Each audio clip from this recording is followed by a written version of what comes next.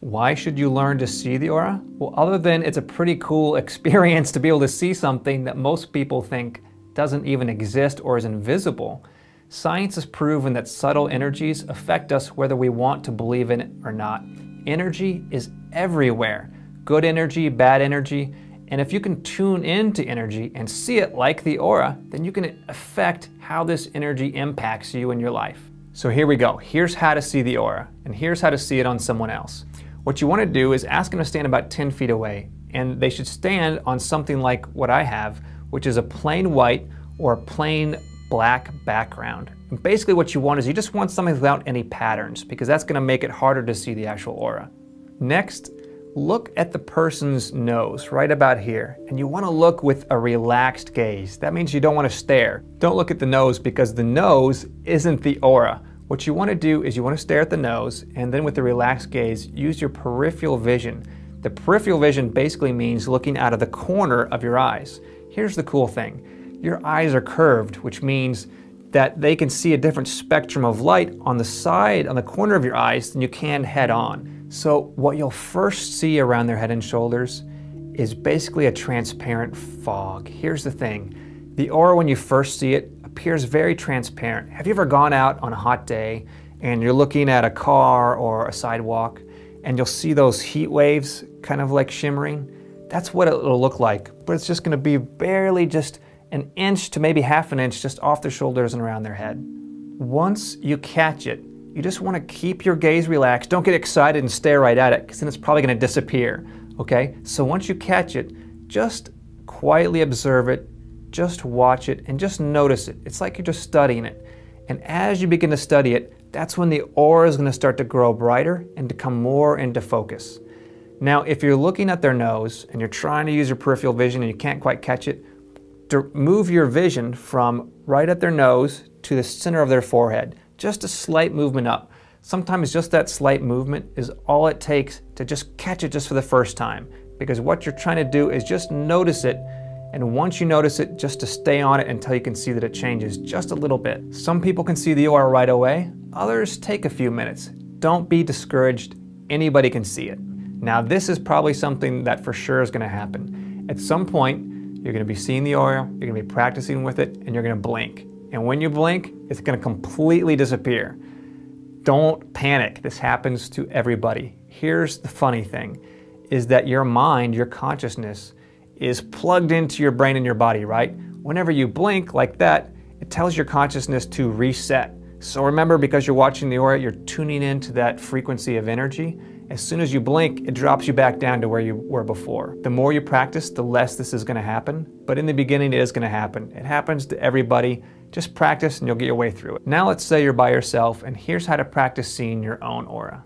We're going to start with your hand. And so what you want to do is, just like with a person, you want to find a plain background, white, black, whatever. And you want to extend your hand in front of you. Now you want to soften your gaze, and actually you want to stare right at the center of your palm. Kind of like you're looking at the person's nose. So you're looking at it, but in a relaxed way. And you want to look around the edges of your hand and your fingers. And ever so slowly, you want to start squishing your fingers together and then spreading them apart. And just see if you can notice an outline around your fingers. Just squish them together and then spread them apart.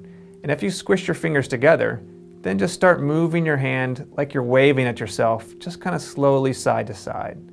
And it's the same thing, just like with a person, is you're just trying to notice that faint outline first.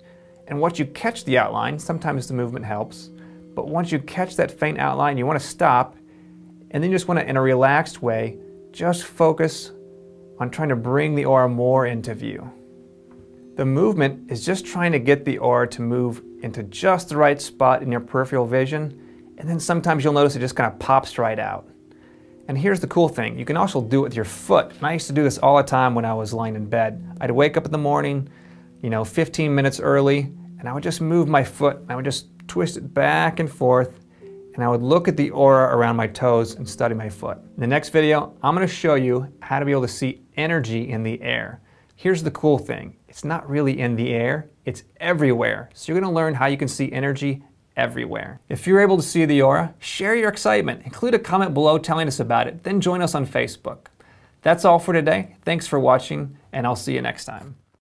So what if I was to tell you that not only is everything energy, and so life is kind of an illusion. It is a virtual reality. It is a hologram. It is kind of the matrix, because everything is energy.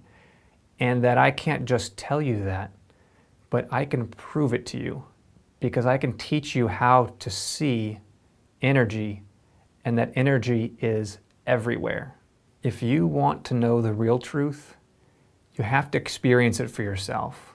There's no cheating there, because when you can see it, and you can see it with your own eyes, a profound transformation begins. Because there you are, and it's alive, and it's real, and it's right in front of your face. You begin to see reality for what it is, not because you think it, but because you know it. And it's so simple, it's almost funny. But here it is. Step 1, you want to start by turning down the lights. Get yourself in a slightly dark, dimly lit room. Now, you want to close your eyes for just a second, and you want to visualize bright white light, which is energy, prana, filling the entire room. And you want to visualize it almost to the degree that you can feel it if you can't actually feel it. And so when you see the energy in the air, you want to inhale, and as you inhale, you want to pull that energy into you. You want to absorb it. So inhale and pull the energy in, and exhale.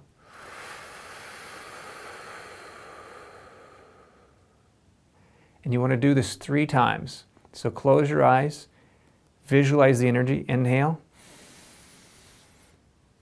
exhale, inhale, pull the energy in,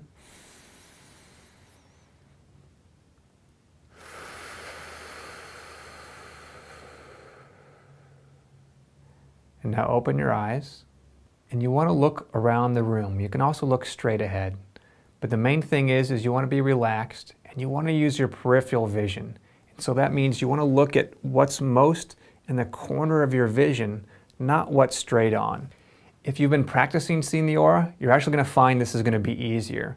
So next step is looking around. You want to try and notice a slight static in the air. It's going to look like a bunch of little dots or a bunch of little pixels, kind of like the old TV stations before cable, and not the wavy lines, but just these little pixelated points.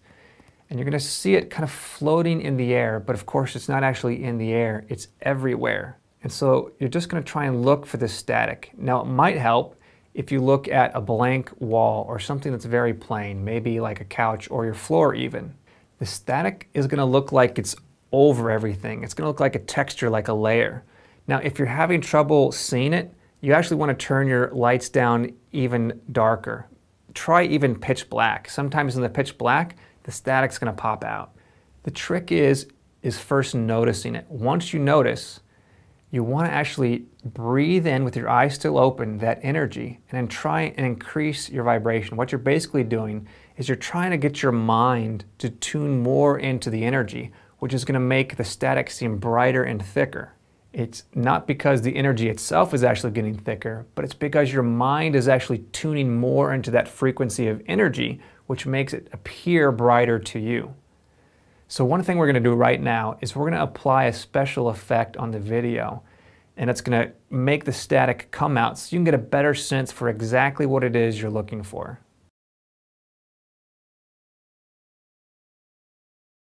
Another thing to look for is once you can start to see the static, try turning all the lights off. And what you might notice is as you're looking at the different particles is that you might notice that they have color. Some are slightly blue and some are slightly red. And just like the aura, the more you practice seeing the static in the air, the brighter it's going to get, the easier you're going to notice it. Even in broad daylight, you'll be able to see this static energy everywhere. Once you begin to enter into this energy reality, things won't play by the same set of rules. You might notice that walls begin to breathe, and sometimes things will even appear translucent or transparent. And that's because you're tuning in more as things truly are, as energy and not physical objects. More than likely, you've probably seen energy in the air before, most likely when you were younger, but you taught yourself to ignore it. So try and bring it back. When you combine this with seeing the aura, the two accelerate each other, so try working with both at the same time. If you like this video and you're able to see the energy in the air, please share your experiences, comment below, and join us on Facebook. That's it for today. In the next video, I'm going to show you how to clean your home of negative energy and reprogram it with positive energy so that your life starts taking a positive direction.